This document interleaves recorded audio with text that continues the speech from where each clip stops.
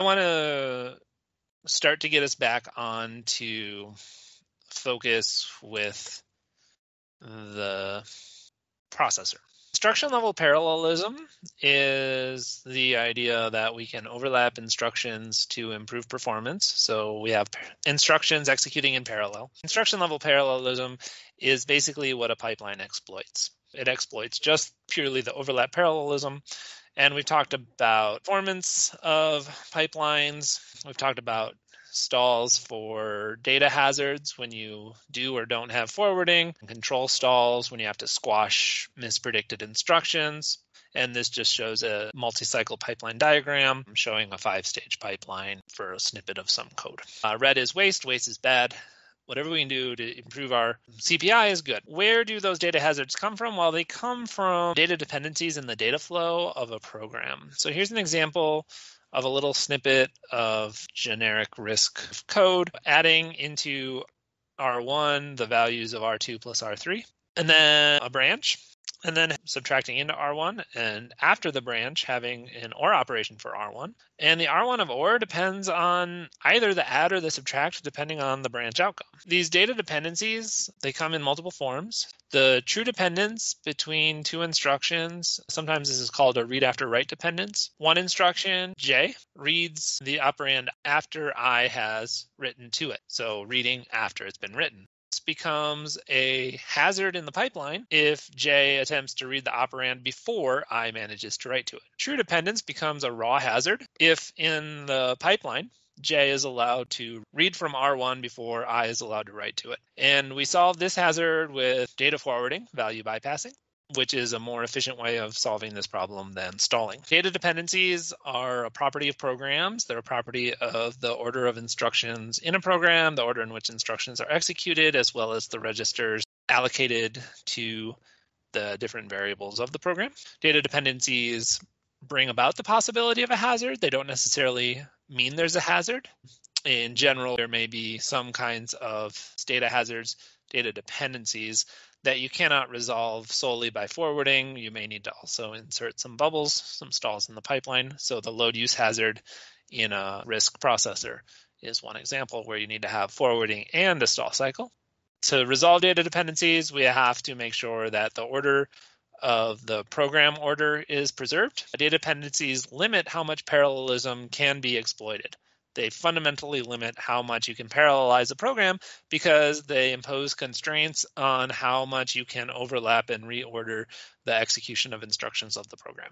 The existence of the hazards and the addition of stall cycles are a property of the pipeline implementation and how the processor has been designed. The goal of instruction level parallelism is to increase how much parallelism you have while preserving program order where it affects the outcome of the program. And program order is the notion of sequential execution of the program's instructions as well as preserving the branch behavior. A basic block is a straight line code sequence with one entry and one exit. No branches in except possibly to the entry, and no branches out except possibly at the exit. The entries and exits may also be labels or branch instructions. Entry of a basic block may be a branch out to a block.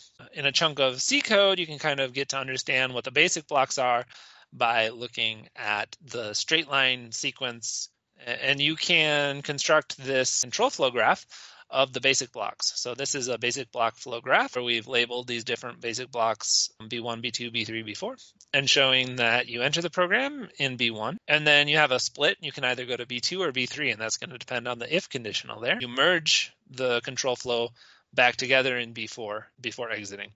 These control flow graphs are heavily used in compilers to optimize program behavior. They're also important to understand in the processor in order to get a sense of the limits to which parallelism can help us to improve performance. Data dependencies between instructions may be either from the registers, which is what we've talked about mostly, or you can also have dependencies between memory locations. We haven't talked too much about that. Data flow in a register, it's pretty much straightforward, especially within a single basic block. You know what the registers are and you can keep track of them.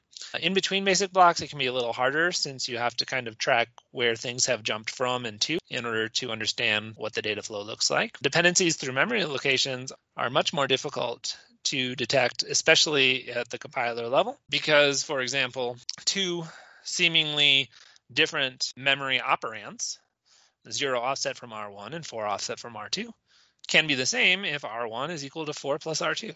This can cause quite a lot of problems, and we're going to come back and revisit this in the future when we talk about data dependencies between memory instructions, different processor designs. Another kind of data dependency is the antidependence, sometimes called a name dependency, two instructions that use the same register or memory location, but they don't actually have data flow between them. They have a name dependence. There's two kinds of name dependencies. One is the write after read, which is known as antidependence. The other is write after write, which is known as output dependence. And so instruction J writes to R1 after I reads it.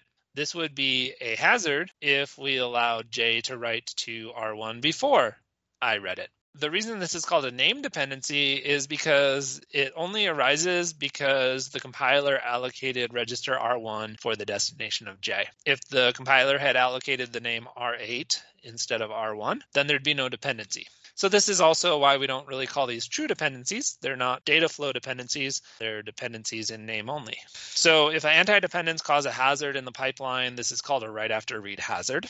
And then the other kind of name dependency, the output dependence happens when two instructions write to the same name. I writes its result to R1, J writes its result to R1.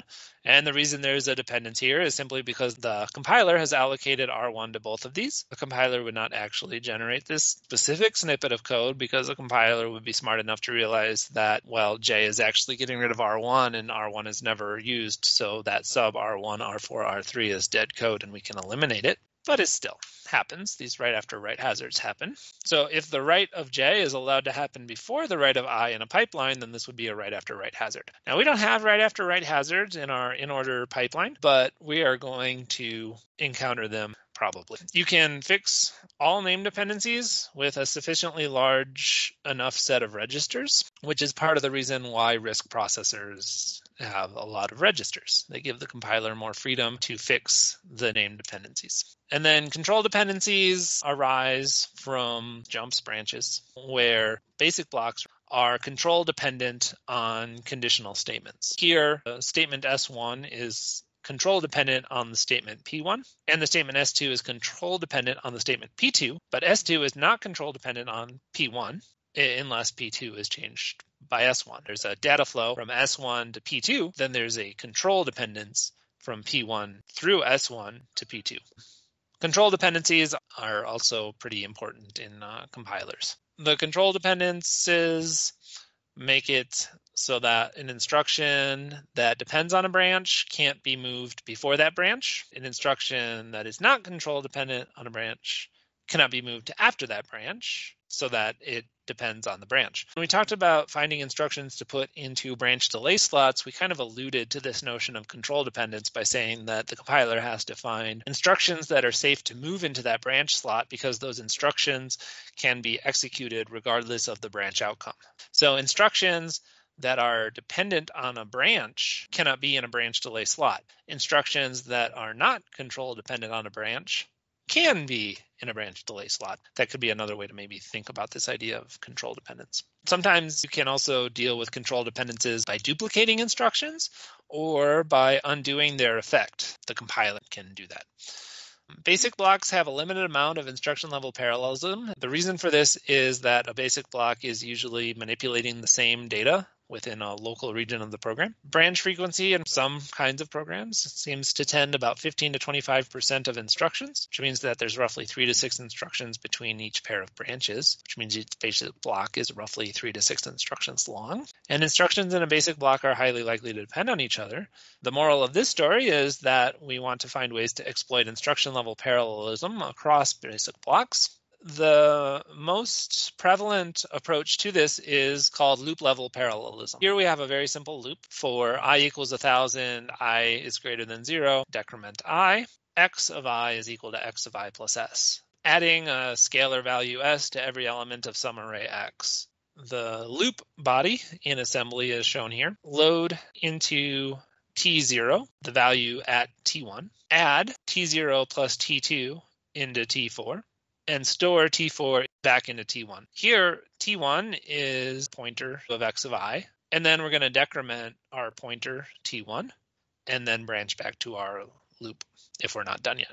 So this is a basic block because it has one entry and one exit, the entry at the loop label, the exit at the branch statement. And this basic block is going to repeat 1,000 times when it executes. Because of data hazards, the parallelism that can be exploited within this basic block is somewhat reduced. We have to have 2 stall cycles injected in a 5-stage pipeline that has forwarding because there's a load use hazard here between the load word and the add.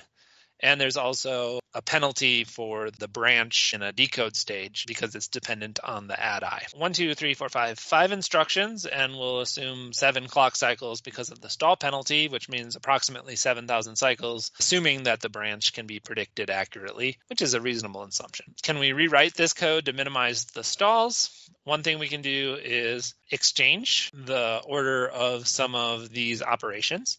So we can decrement our pointer by 4 after we load word from x of I, and everything just moves down 1. But then we've got this additional add T1, T3, 0, moving the value that we calculate there of T3 into T1. This one extra line of what's called compensation code to compensate for what we had to move up. We move our stalls, 6 instructions, so we'll assume 6 clock cycles. So we've improved by 1,000 clock cycles, so that's good. But we can do better still by noticing that instruction set allows us to put an offset value on our store word, so we actually don't need that compensation code. We can just use an offset of 4 from T1. We do our subtraction by 4 earlier, and we increase the offset from 0 to 4. So we can get this down to 5 clock cycle, which is really pretty good. 2 of these, though, this add I decrementing the pointer and the branch, are still overhead. They're what's considered loop overhead. To reduce the amount of loop overhead, we can do something called loop unrolling. The idea of loop unrolling is that you take the loop body and you essentially copy and paste it multiple times, and you adjust each loop body for the iterator variable. Here, value I, which is decrementing by 1 every time by 4 bytes. When we copy and paste the loop body multiple times, we use negative multiples of 4 as the displacement in the memory operands instead of adjusting T1 every time. Our first loop iteration becomes load word, add, store word. Our second loop iteration is load word, add, store word, now with -4. Our third iteration is load word, add, store word with -8. And our fourth loop body there, pasted in there, is load word, add, store word with -12. And then we can adjust T1 by 16 for the 4 bodies that we pasted in there and branch. So now we've got 19 clock cycles for each iteration, where each iteration is now doing 4 times as much real work, which means it takes 4,750 cycles in total, which is better than 5,000 cycles in total for the previous version. We could calculate the speed up, right? 5,000 divided by 4,750. That would tell us our speed up. The cost we pay for loop unrolling in general is that the code size increases. One thing you'll see is to follow up unrolling with scheduling. So here, if we look at this, there's a load use hazard in every single one of these loop bodies. We can remove those load use hazards by rearranging the order of the instructions in the unrolled loop. So now we do all our loads, and then we do all our adds, then we do most of our stores. We inject one store word in between our adjustment of the iterator variable and the branch to get rid of the stall between the add I and the branch. So this is called instruction scheduling. Compiler generally does this in order to improve the performance of a sequence of code. This gets the loop body down to 14 clock cycles. It would repeat 250 times because that's 1,000 divided by 4. 14 clock cycles repeated 250 times is 3,500 clock cycles. We can calculate our speed up as well. Again, 4,750 divided by 3,500, for example. This does require us to have additional registers to keep those values that we load from memory. Again, having more registers gives the compiler more freedom to do compiler optimizations, which is one of the benefits of a RISC processor. The 5 different versions, we can compare their performances. We could calculate the speed up. What's the speed up of V5 over V1? Well, it's 7,000 divided by 3,500, or 2. Loop unrolling requires that the loop iterations are independent of each other, a lot of registers available to fix name dependencies, and the capability to adjust the loop iteration code and memory disambiguation so that you know whether or not you're loading and storing the same values. There is a cost associated with it. As you continue to unroll, each time you double the number of unrollings, you are only cutting your loop overhead instructions by 1. So you get diminishing returns for unrolling. You have to pay with a larger code size, which can increase your instruction cache miss rate, and then register pressure. Eventually, you may run out of available registers to allocate. I don't know. I had fun.